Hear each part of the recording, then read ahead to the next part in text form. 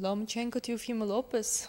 How? Well, that was a very good fight actually. I right before the fight, like on the weigh-in, I looked at the weigh. I saw the weigh-in, I saw the video, and I kind of liked Lopez, the way his confidence was there, big, natural, lightweight. I don't know. I just didn't see Lomachenko as confident as he has been in previous fights.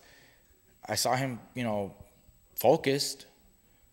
It's not like he was distracted. He was focused, but I didn't see the confidence that I've seen him in previous fights.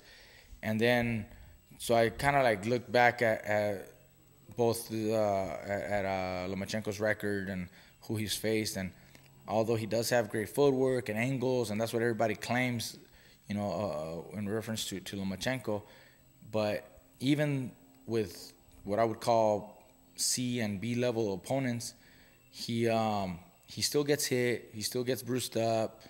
When he stepped up against Linares, for me that was a solid test. Linares more experienced, naturally maybe a little bit bigger, and he had, the fight was pretty even up until he stopped him with a body shot. So prior to that, when you're facing all these other C-level fighters, contenders, and you're still getting hit, you're still getting tagged up, it doesn't impress me as much. So now he's facing Lopez. I'm like, okay, Teofimo is naturally bigger, stronger, hungrier, just the stronger, natural, bigger guy. I think he has a better chance that people give him.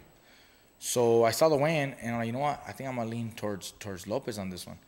So kind of like the way I thought the fight would roll out, the bigger, naturally bigger guy, he's fast, he's strong, starts to impose his size on Lomachenko early on, and that's kind of what happened. I think Lomachenko kind of showed a little too much cautious early on, a little too much respect maybe. It wasn't until after maybe the 8th or 9th round when Lomachenko started to pick up the pace a little bit, but it was kind of like you're falling too behind, you're falling way back. You got to pick it up a lot sooner. He ended the fight very well. I thought Lopez kind of slowed down a little bit towards the end, and Lomachenko picked it up. But Lomachenko should have done that a lot sooner. But either way, I mean, that's the way boxing is. You gotta, make it happen when you make it count when you should. And Lomachenko waited a little too long. Lopez wins, and I thought it was a fair decision. The Lomachenko team said that he got an injury with his shoulder in the second round, so that's why. Do you think it's an excuse? If it's legit, it's not an excuse. It's a real reason. If he had an existing injury during training, and then something caused it to reemerge on fight night on the second round, well then that could also be part of the reason why he wasn't able to fight the way he ended the fight. Maybe he should have fought, like that earlier. But it just sounds bad when you start coming up with reasons like that. Most fighters will never tell you if they're injured prior to the fight. So maybe he was injured, but he didn't want to say that.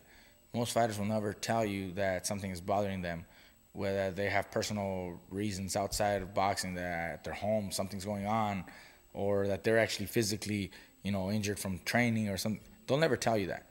I mean, I don't know when was the last time you heard, I don't remember, but maybe you could remember, or anybody could remember, last time anybody actually coming forward before the fight saying, I'm injured, I hurt my hand or my elbow, or fuck, It doesn't make sense like it doesn't. Yeah, so no one's gonna tell you. So I can't go by that.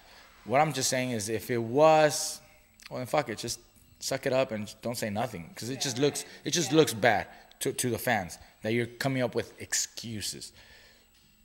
Just fucking bite it and work your way up. Get another fight or two and challenge for the rematch. Earn that rematch. There was no rematch. No, that's what I'm saying, but earn it.